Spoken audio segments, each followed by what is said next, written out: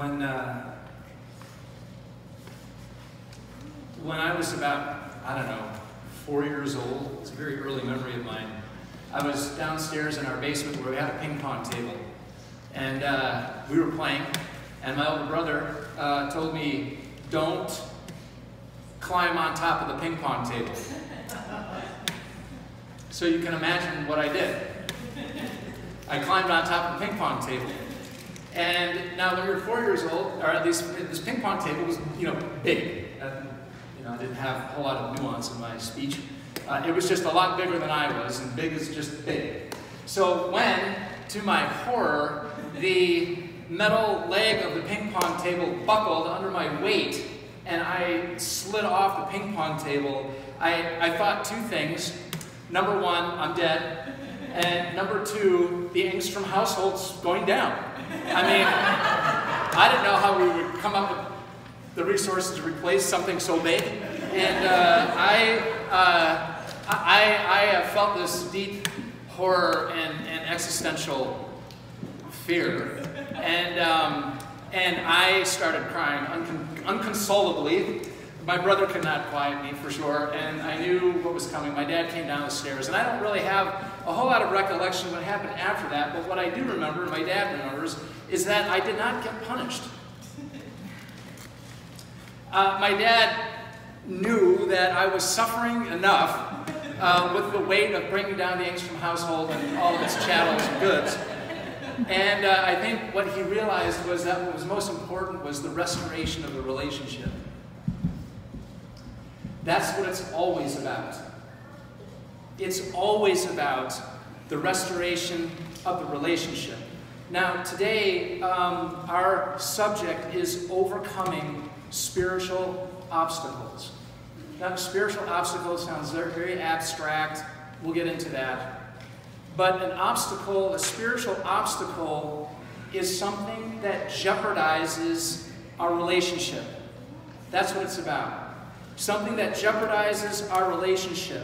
And the foundation, just to get to the key point, the foundation of overcoming spiritual obstacles, which could be fear, shame, sin, temptation, anger, failure, trauma. These are spiritual obstacles that sit like boulders in the highway of our heart. And the foundation for overcoming spiritual obstacles like these is having confidence in our relationship with God. There's just no other way to do it. That's the key point here. So if there is a big question mark in the center of your heart about your relationship with Jesus Christ, you will never be able to overcome spiritual obstacles. That's the way it is. You can try your whole life, but it'll never work if there's a question about your relationship with Jesus Christ, because He is the answer. Jesus says it this way, no one comes to the Father but through me. So that's the number one challenge to address this morning.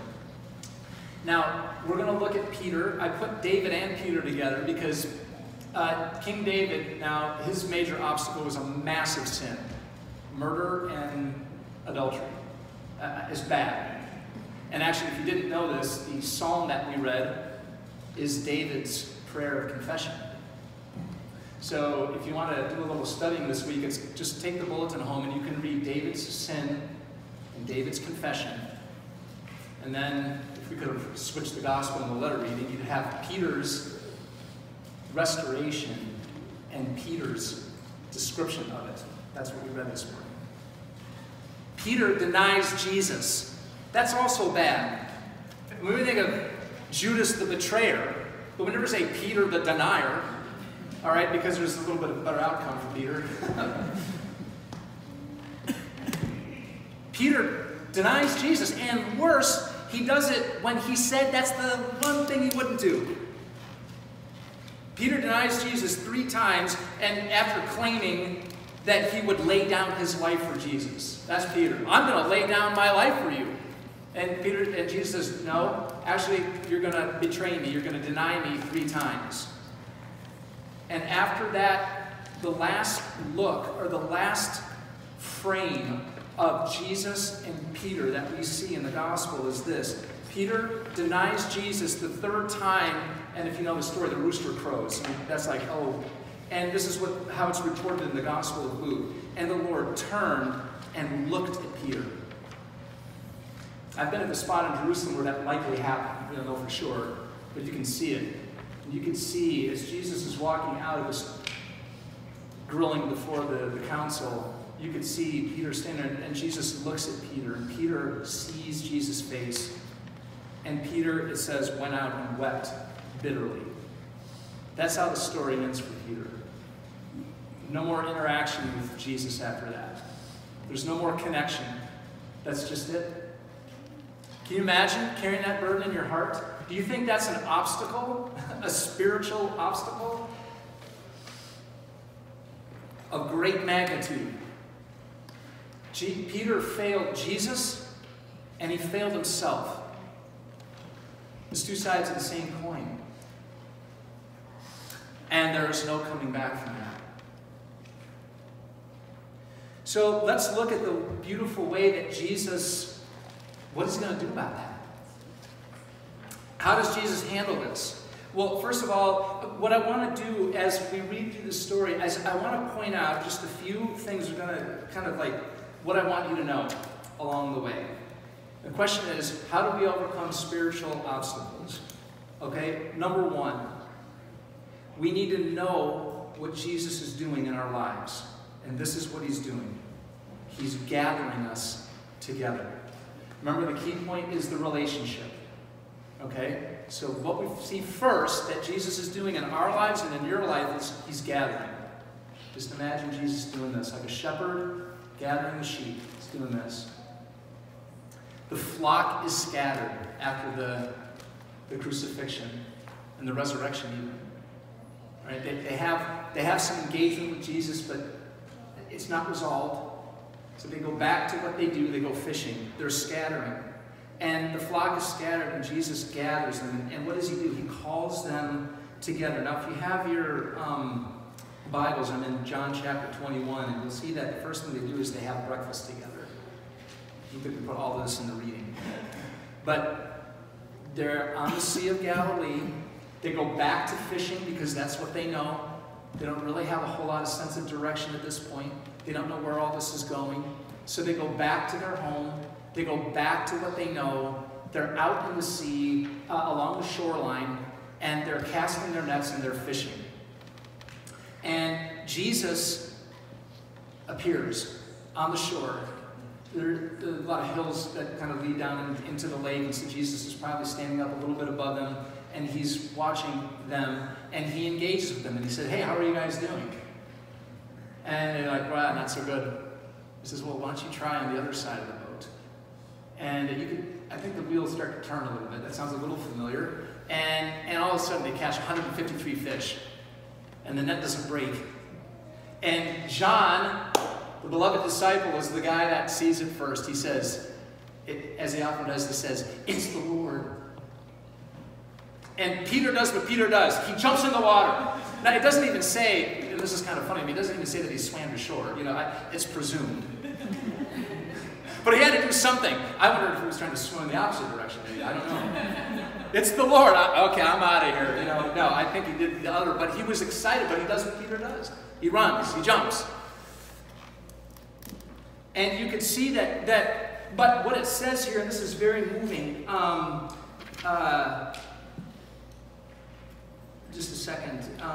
The disciples, Jesus, they come to shore where Jesus is, and he's already prepared a breakfast there.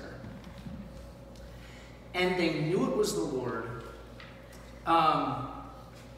Let me just start again. Jesus said to them, come and have breakfast. Now, none of the disciples dared ask him, who are you? They knew it was the Lord. You see the reticence, the tentativeness? They know who it is, but they don't say anything. They're just stuck. They are so stuck. And Jesus is there, and he's gathering together, and he's calling them to breakfast. He's calming them down. He's showing them what his feeling is for them. He's saying familiar things. He's doing familiar things. And he's doing what we learned last week, which is take them out for food, have meals together. And so they have breakfast. And this is how it works. The movement of God is always coming together towards us, always gathering, always feeding. The way we see Jesus here is who he is. That's his most authentic self. Let's come together. Let me feed you. Let me serve you. Let me decide how it is that we're supposed to reconnect because you're stuck. It's the movement of God on our Sunday. This is a worship service. It's the movement of our liturgy where God gathers his people together through Jesus Christ, where he speaks the words of the gospel to them and invites them to the meal of fellowship. It's the movement of God. It's the basis for overcoming spiritual obstacles. And this is what we have to know. This was the first point. We need to know that this is what God does. This is what he does. He does not scatter. He does not push away. He does not push you out. He's actually bringing you in and gathering you together and calming you down and reassuring you of the relationship. This movement of Jesus to gather you is not trapping you.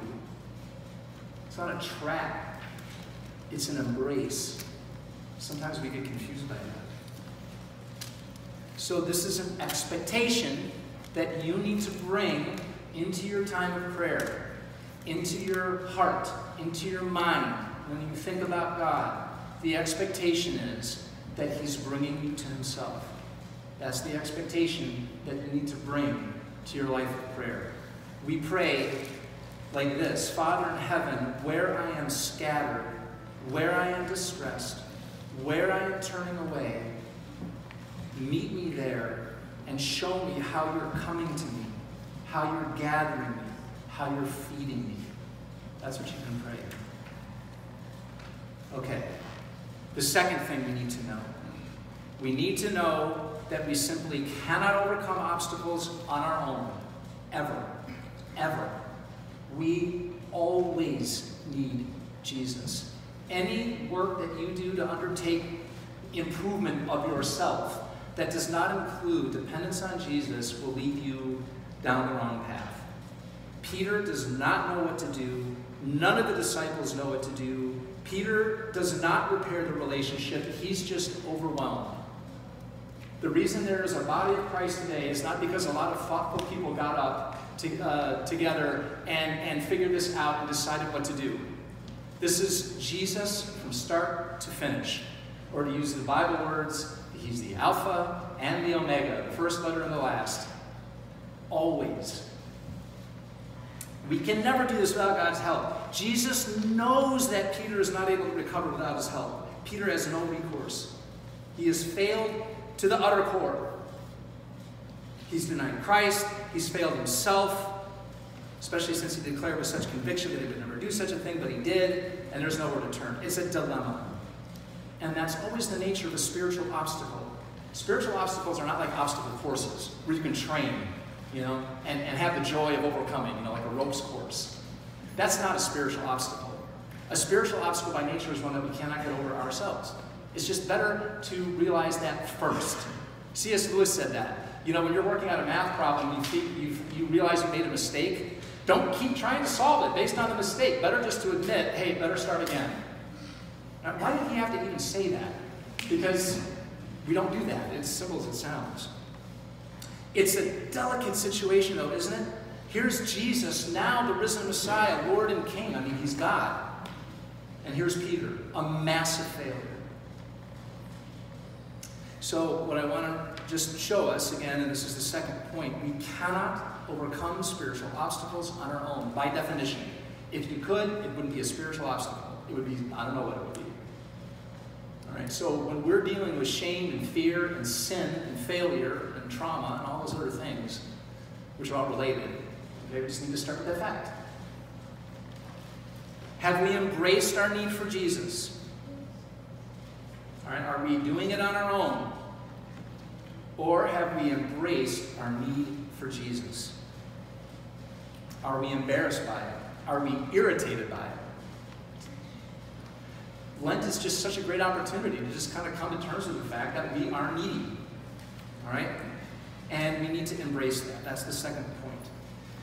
Okay, thirdly, overcoming spiritual obstacles means that we have to get to the particular details. This is the hard part. All right, if I ended the sermon now, we'd be fine. We just go off these abstract notions of fear and sin and failure and all these kinds of things, which we don't really understand what they are. That's not the way it works. All right, if we're going to face spiritual obstacles, we have to face the particular details in our lives. And they're different, but they're particular. It's not abstract principles that are going to help you. It's not a method that you're supposed to follow. It's not about you getting compliant, all right, with a bunch of rules. Okay? Jesus shows up to make breakfast. He does not show up with a clipboard. Okay? And if your image of God is with a clipboard, it's the wrong image. The clipboard God is, well, okay, Peter, let's see. We're just going to go through the list of all the things that you can do better. All right, because we don't want to go through that embarrassing thing again. All right, he doesn't do that. Because that wouldn't help. I mean, Peter did all that, and it didn't work. And friends, you know, some people really never get past this point. They really do think God has a clipboard, and that's just it. And if I try harder and do better, I'm going to make it past the pearly gates. That's not the gospel. It's not about becoming better performers. It's about becoming mature. And maturity happens when God addresses the particular details in your life that you are on your own very afraid of and can't do anything about. This is Peter's example. That Peter was embarrassed. That's probably not strong enough. He was ashamed. He had a deep shame, a spiritual obstacle shame. And he was hanging out there by himself. He was hurt and grieved and in distress, not because of general abstract things that he wasn't doing well in his life of faith, but because of a specific thing that he did and didn't do. He didn't lay down his life for Jesus. He did deny him. That's why he's suffering. And Jesus knew that if he left Peter dangling there with a big question mark, as I had said before, over himself, do you realize what was at stake?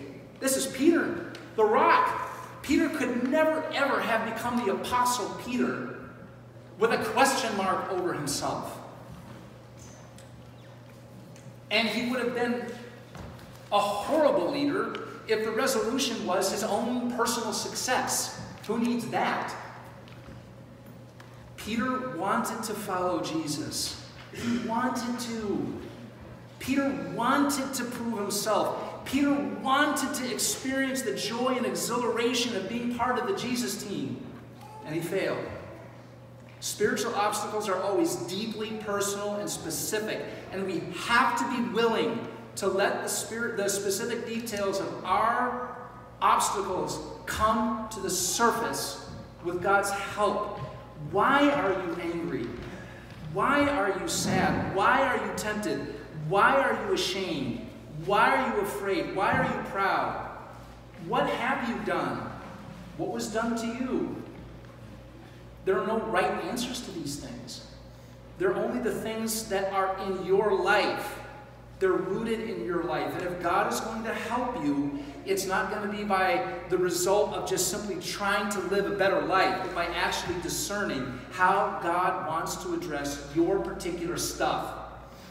That's why it's pointless to kind of compare your spiritual journey with somebody else's. What matters is that you are listening to God. That's what matters. Are you listening?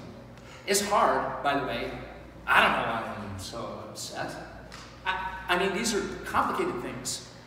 Okay, so that gets to the fourth and final point. Okay, this is the final point.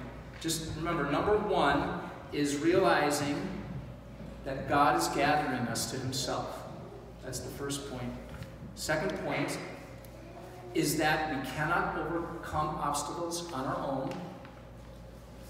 All right? Remember, the third point is that we have to get to the specific and particular details. And here's the final point. Overcoming spiritual obstacles takes time. It's a process.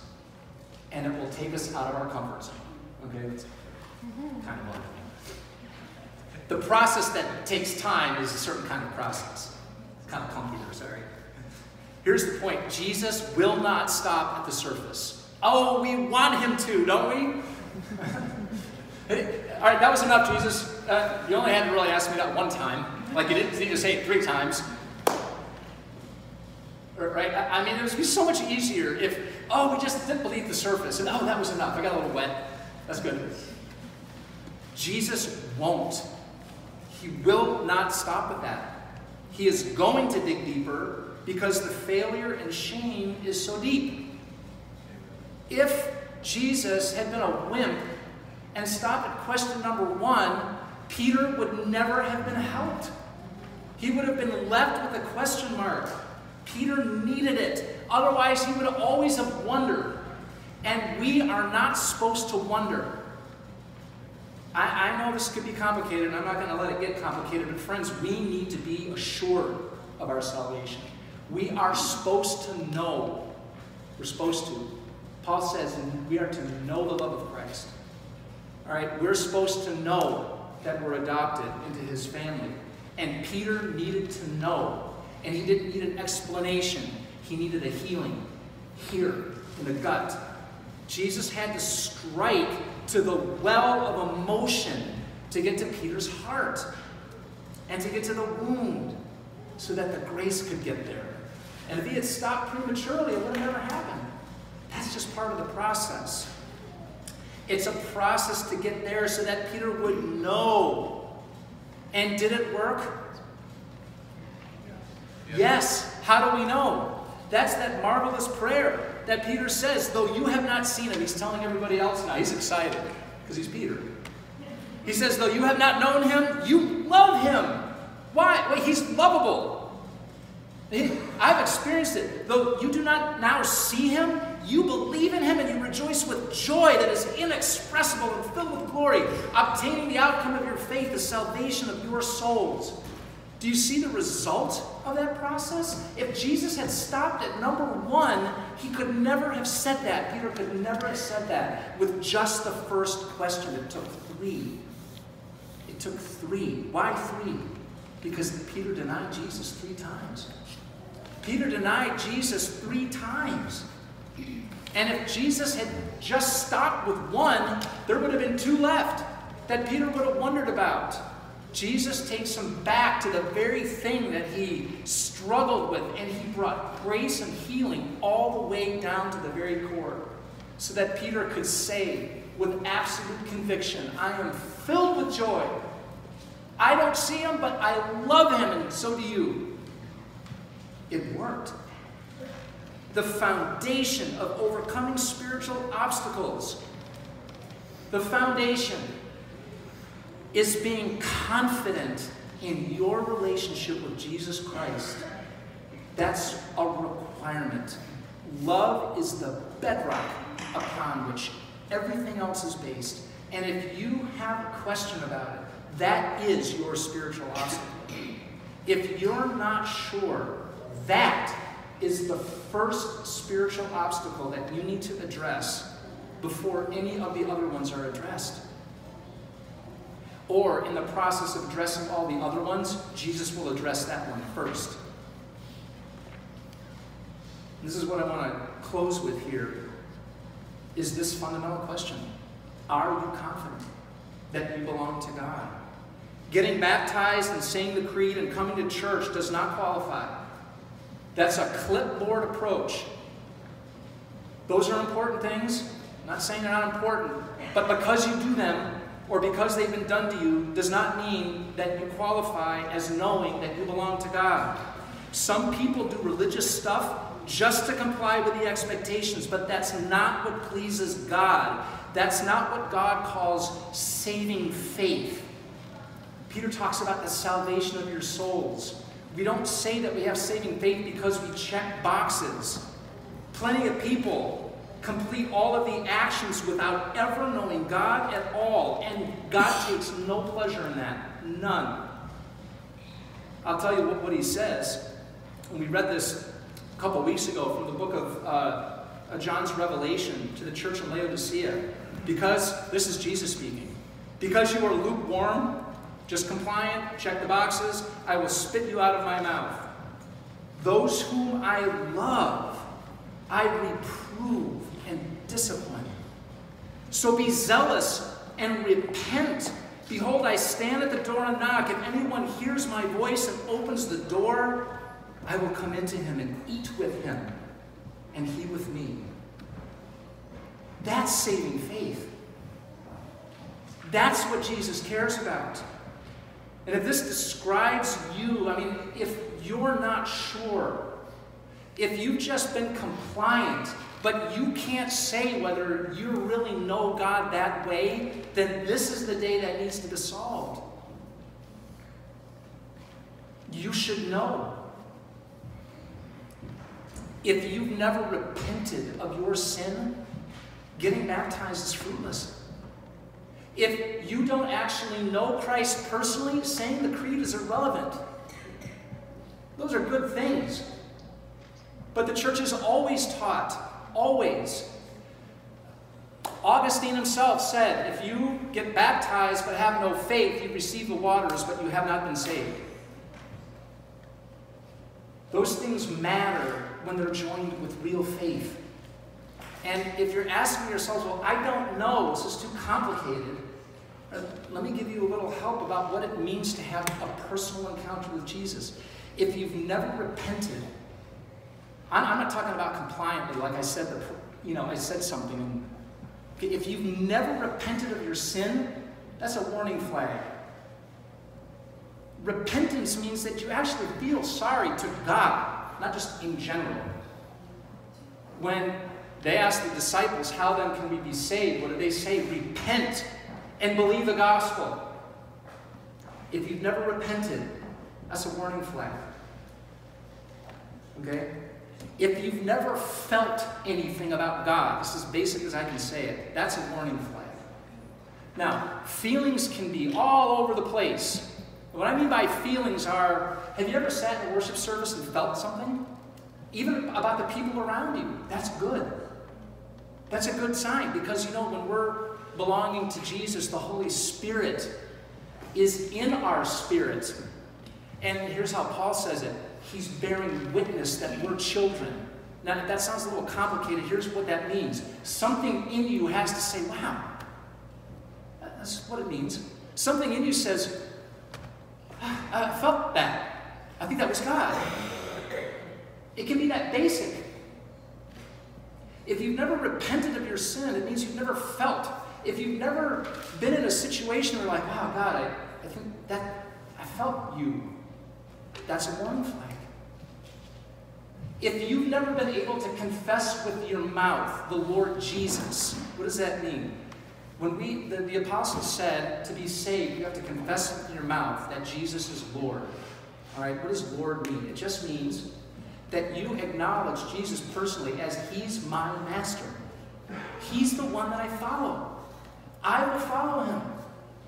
Have you thought that? Have you said that? Have you confessed it with your mouth? Do you know that the Bible says that there's only one way that anybody can ever say Jesus is Lord, and that's in the power of the Holy Spirit. That's a gift. When you can say, Jesus is my Lord, that is an important sign that the Holy Spirit is at work in your life. That's saving faith. I'm not talking about perfection.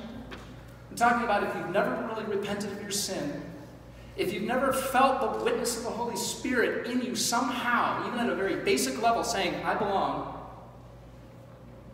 If you've never confessed with your mouth and meant it, that Jesus is my God, then you are not saved. And your soul is in deep jeopardy. You can't be uncertain about this. It's very important for you to know. This is not about perfection. It's not about doing it the right way. This is not about scare tactics. But when Jesus himself says, I will spit lukewarm people out of my mouth, we need to hear what he's saying. What he's saying is not that I'm an angry guy. What he's saying is I'm trying to get into your heart. I'm standing there knocking. I want you to open it. And I'm trying to describe what that means. Opening means, I'm sorry, Lord, that I sinned. I'm like Peter. I'm like David. And I know that when I look at the cross of Jesus Christ, I know that you have forgiven me, as unfathomable as it sounds. When I look at that cross, I see that you have covered my sin, and you have welcomed me into your family. And I'm so grateful. I will follow you as my Lord and Savior. You can pray that right now and know it. And if you don't know it, then either pray it with me or come up to a prayer minister or see one of us afterwards so we can pray with you. That's a spiritual obstacle. Now, you may be the kind of person that's done those things authentically, but you're still really struggling to understand it or to know if there's still a big question mark there. That's a different kind of problem. That's a problem of just receiving the confirmation of God's grace. And we can do that all the time. Every Sunday worship service, we're getting reminded in our supper that, yes, it's true. The Lord really did forgive you. We need to hear that every single day. You know, the Bible says the Lord's mercies are new every morning. Friend, if you've not repented and accepted by faith the death of Jesus Christ to cover your sins, and if you've not confessed with your mouth that he's the risen Lord and your Savior and Master, then I invite you today to pray a prayer of invitation, of accepting Jesus' invitation, saying, yes, Lord, I repent of my sin. I want you to dwell within me and cleanse me. I want you to give me a new heart. I confess that you are Lord. You can do that right now. And if you're just confused, if you're not sure, that's okay too. Just come and talk to a spiritual brother or sister in Christ that's more mature than you are, a little farther along the way, and ask them to confirm that in you. As we go forward in our engaged groups this week, we're going to be talking about spiritual obstacles, and I just wanted to kind of clear the way for that. That's the point of this sermon, to just clear the pathway so that as the Lord begins to speak to you about these things, you can, number one, know that God is good, that he's gathering you to himself, that he's helping to get to the source of the problem, that his will is kind and merciful to you, and that you can have an exclamation point over your heart and not a question mark. Amen.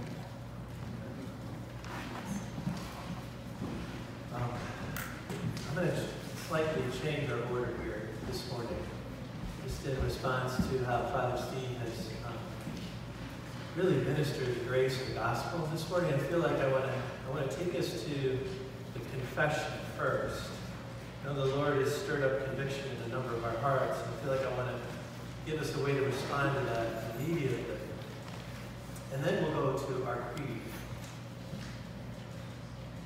Father Steve did not mention that, as a matter of fact, there was in some ways a general ministry of the Lord's forgiveness and peace to all of the disciples, including Peter, in the upper room, when he breathed the Spirit on them and said, peace.